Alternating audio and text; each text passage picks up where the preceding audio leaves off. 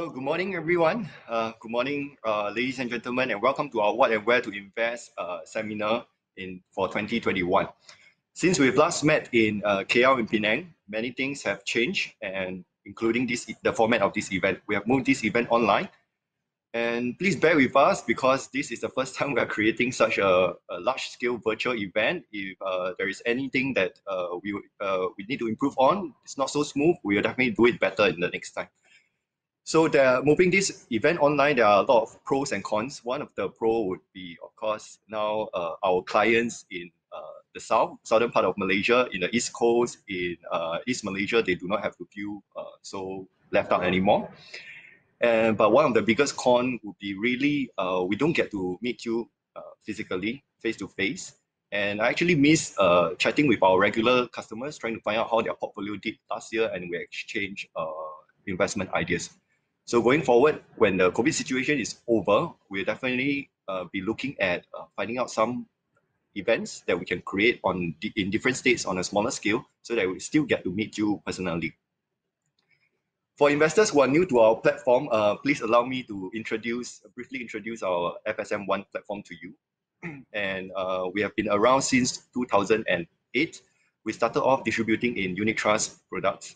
And since then, we have moved on to various other different products. And that's why we have rebranded ourselves and we are known as FSMOne right now. We are regulated by Securities Commission as well as Bank Negara to deal in a variety of investment products. This includes regulated products such as unit trusts, bonds, managed portfolios, and insurance. There are more than 600 products for you to choose from. And if you do not know how to get started, please contact our team, our client investment specialists. They will be more than happy to help you. One thing I would definitely like to highlight right now is that we do not contact you via WhatsApp to ask for any kind of investment, and the amount is never to be banked into any personal, anybody's personal account. We have received some complaints, or rather feedback, saying that some investors have someone has impersonated us and asked for investment. So please, if you are not aware of this, you have received such kind of emails, please come to us and drop us email, find out more from us. Okay.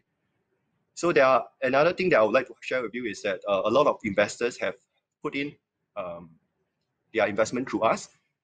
In August last year, we did a giveaway of dining vouchers, and we shared with investors that we have almost $3 billion ringgit worth of investment put through us by investors. And by the end of last year, that amount grew to 4 billion ringgit. So it's a huge jump. We have a lot of investors joining us last year.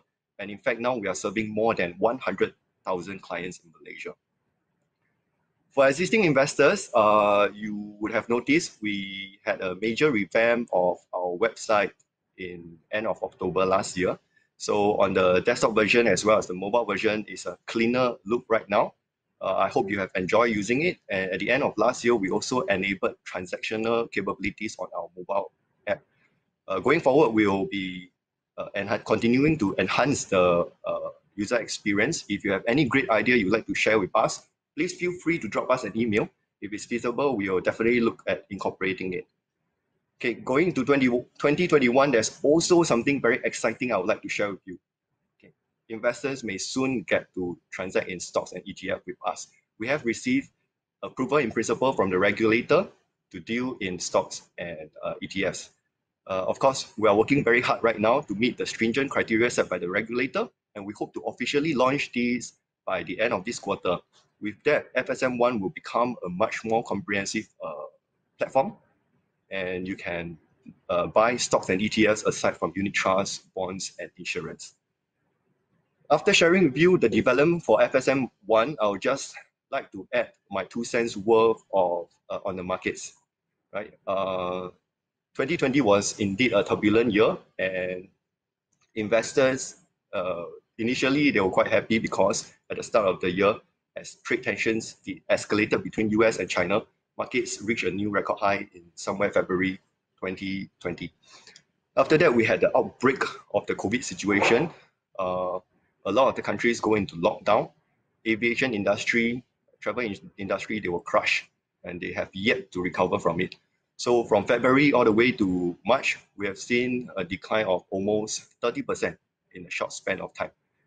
After that, as the investors take a look at the various businesses, they start to realize technology sector is going to benefit from it because their business is not affected. And we also seen healthcare sector benefiting from it because they are trying to develop a vaccine to cope with the COVID situation. So as a result, from the bottom of the market, if you have invested at that point of time, you probably made about 50% returns in global equities. And for investors who did not panic, did not sell out, you managed to hold through the entire year, you still get a pretty good return of about 12%. And for more risky investors, if you have invested in tech, if you have invested in healthcare, if you have invested in electronic vehicles related teams or semicon industry, you probably more than doubled your money. So previously, when we have discussions or we share with investors, we have to deal with clients' feelings of fear. I still remember when I spoke to clients, it's about calming them down during subprime crisis, during European sovereign debt crisis, during the Chinese hard landing, and even the more recently US-China trade war somewhere in 2018 and 2019. Those were the times that we have to try to calm clients down. Okay, markets have fallen quite a bit, but if the earnings remains intact, then the valuations, price divided by earnings, price because it has dropped so much, then it becomes much more attractive. So investors should take the opportunity to add on into the market rather than panic and sell. But this time around, we are dealing with something totally different. Okay, I believe we are dealing with a situation. It's not about fear anymore. It's about greed. And I just like to share with you some of why I think that the market is feeling a bit greedy. A lot of investors are feeling greedy right now.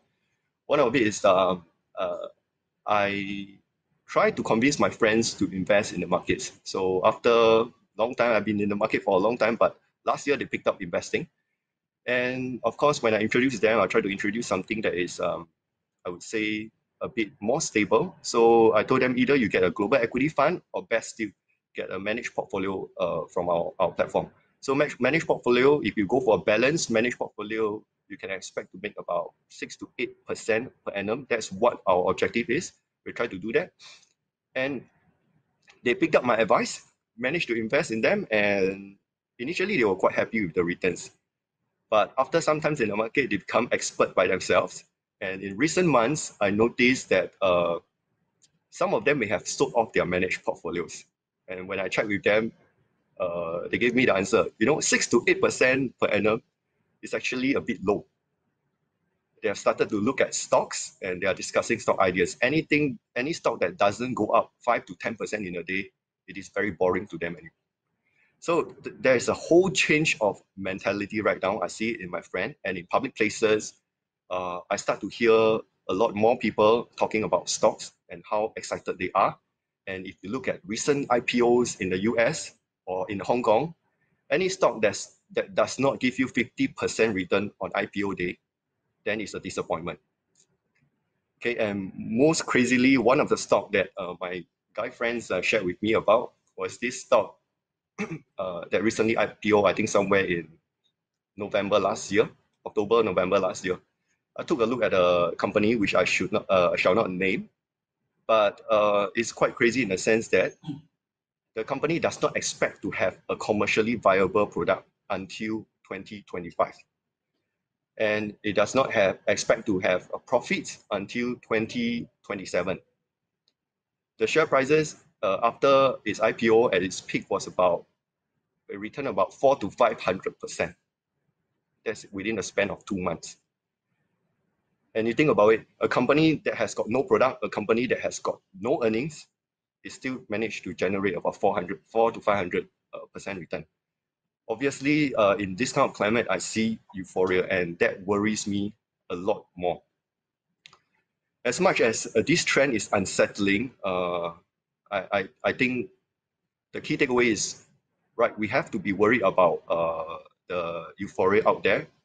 Some markets are overstretched, but we should never be totally out of the market. We should always still remain invested. It's just that perhaps not as much as you think. Do not take as much risk as you think that you can handle. The main reason is because in current environment where the various countries are recovering from COVID, we will expect a lot of governments to spend a bit more to try to stimulate the economy, to help the people get back on their feet.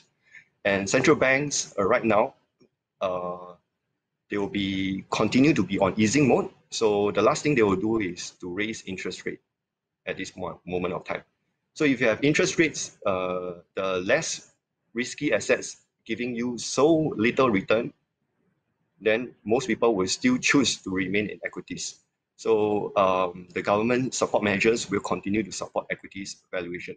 And the other thing is that markets can remain irrational for a long time. So markets that are overextended, overvalued, in our opinion, could continue to stay overvalued for a longer period of time. So this is something that we have to take note of. And for most investors, any time is a good time to invest as long as you have a long time horizon. But for new investors, especially, do not let greed be the main driver of your investment decision now.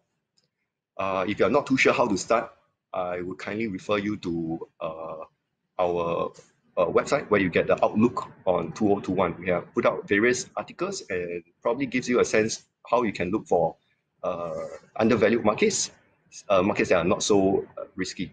For the rest of the investors, some of you may have gone through even more market cycles than me.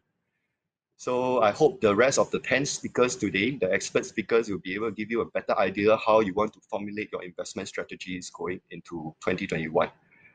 The one thing I would like to highlight again, I've been highlighting more than one time already, is really, I don't think the best investor is measured by how much returns they can generate. Everyone can become a better investor. I'm not too sure what is the best way to define a best investor, but everyone can be a better investor if you just manage your greed and fear better. So don't panic sell when there's fear, there's blood out there in the market. If you do not dare to add in more investment, say for example, March last year, at the very least, do not panic sell.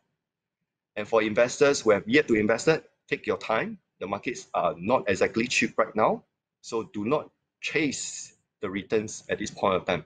So if you manage your greed and fear very well, I'm sure you will turn out to be a better investor. Okay. Lastly, I thank you for your trust over the years. If you have enjoyed the platform, please share with your friends about FSMOne, and I hope to meet up with even more investors who are passionate about investment.